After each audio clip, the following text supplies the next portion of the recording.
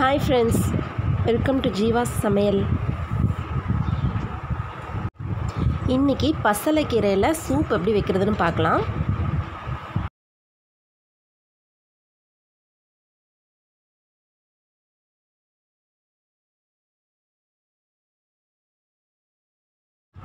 நீங்கள் இன்னும் நம்ம சேனல் சப்ஸ்கிரைப் பண்ணலைன்னா சப்ஸ்கிரைப் பண்ணிக்கோங்க. அப்போ தான் என்னோடய அப்டேட்ஸ் உங்களை தேடி வரும்.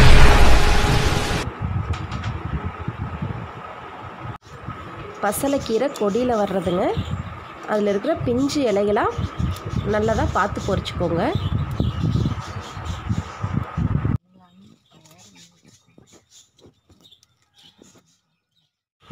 பசலைக்கீரை நல்லா பிஞ்சு இலைகளாக ஒரு கைப்பிடி அளவு எடுத்து நான் சுத்தம் பண்ணி வச்சுருக்கேன். உங்களுக்கு சூப்புக்கு தகுந்த மாதிரி தேவையான அளவு எடுத்துக்கோங்க.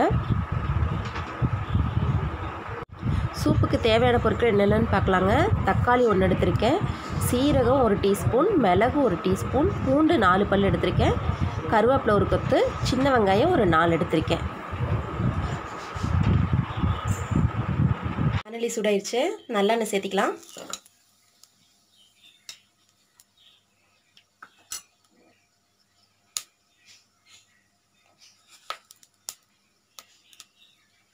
எண்ணெய் காஞ்சதும் கொஞ்சம் கடுகு போட்டுக்கோங்க.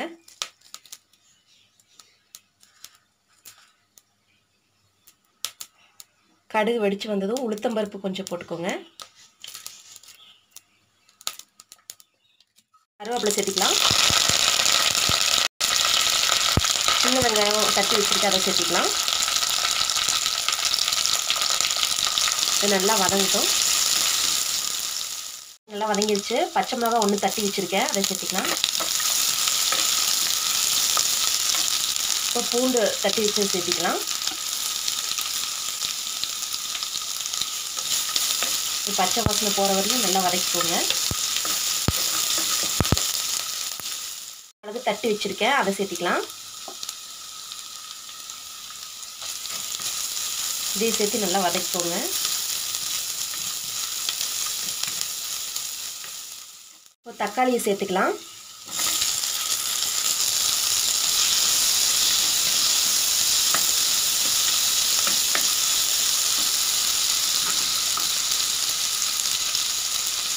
மஞ்சப்பொடி கொஞ்சம் சேர்த்திக்கோங்க. கொஞ்சமாக உப்பு சேர்த்திக்கோங்க.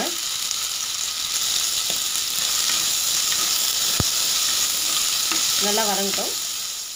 வெங்காயம் தக்காளி எல்லாம் நல்லா வதங்கிருச்சுங்க. இப்போ பசலைக்கீரையை சேர்த்திக்கலாம். பசலைக்கீரையில் வந்து நல்லா வலுவழுப்பாக இருக்கிறதுனால நல்லா வதக்கணும். இல்லாட்டி வெண்டைக்காய் மாதிரி ஒரு மாதிரி இருக்கும். அதனால் நல்லா வதக்கிக்கோங்க.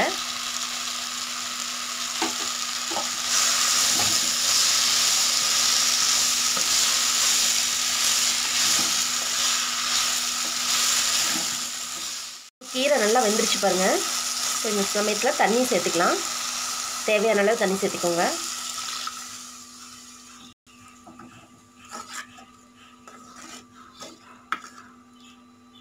தண்ணி சேர்த்து நல்லா கொதிக்க வச்சு எடுத்துக்கலாம். நம்ம பசலைக்கீரை சூப் தயாராகிடுச்சுங்க. இதில் வந்து இரும்பு சத்து அதிகமாக இருக்கிறதுனால இதை நம்ம தொடர்ச்சியாக சாப்பிட்டு வரும்போது நமக்கு இரத்த சோகை அப்படிங்கிறது இல்லாமல் போயிடுங்க. கர்ப்பிணி பெண்களுக்கு ரொம்ப ஏற்றதுங்க. அப்புறம் விட்டமின் சி மற்றும் விட்டமின் கே இதில் இருக்கிறதுனால நம்மளோட எலும்பு மற்றும் தசைகளுக்கு ரொம்ப பலம் சேர்க்கக்கூடியதுங்க.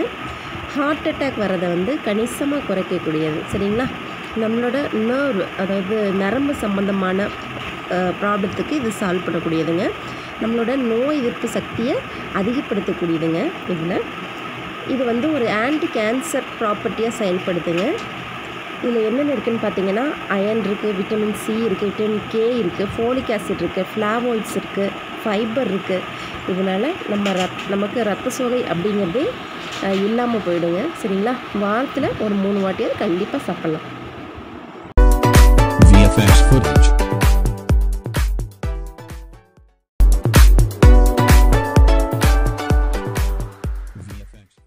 இந்த வீடியோ உங்களுக்கு பிடிச்சிருந்தா ஜீவா சமையலுக்கு சப்ஸ்கிரைப் பண்ணி பக்கத்தில் இருக்கிற பெல் பட்டனை ப்ரெஸ் பண்ணி வச்சுக்கோங்க.